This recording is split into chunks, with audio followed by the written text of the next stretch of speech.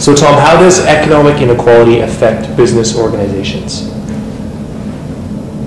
The relationship between business and economic inequality is complicated because on the one hand, economic inequality creates significant opportunities for businesses. They thrive on economic inequality. Economic inequality is the basis for all kinds of price segmentation, product segmentation, development of monopolistic competition with different markets, and different firms tailored to different markets. On the other hand, economic inequality creates significant problems for business in terms of dealing with the tensions and the social tensions and the organizational tensions that are associated with some people having a lot more money, power, status, opportunity, mobility, health opportunity than other people. And so businesses are forced to try to not necessarily diminish that inequality, although they might, but try to manage it in some way in terms of their workforce, their customer base, their stakeholders, and the communities that they operate in. Traditionally, one of the ways they've tried to manage inequality is by hiding it, and so by making pay differentials secret, by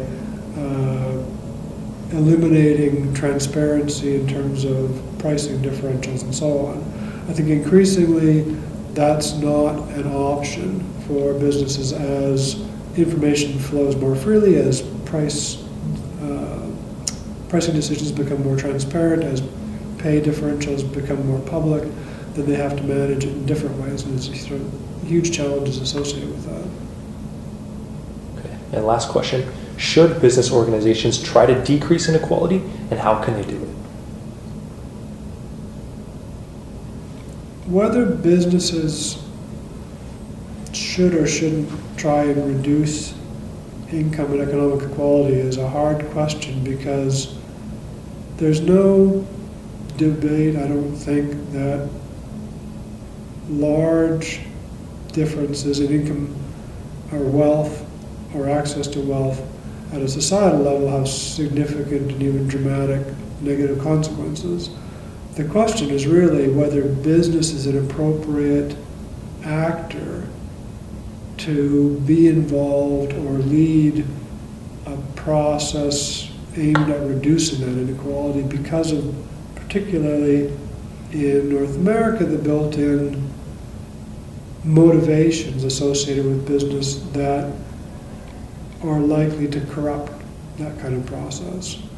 On the other hand, they're a necessary actor.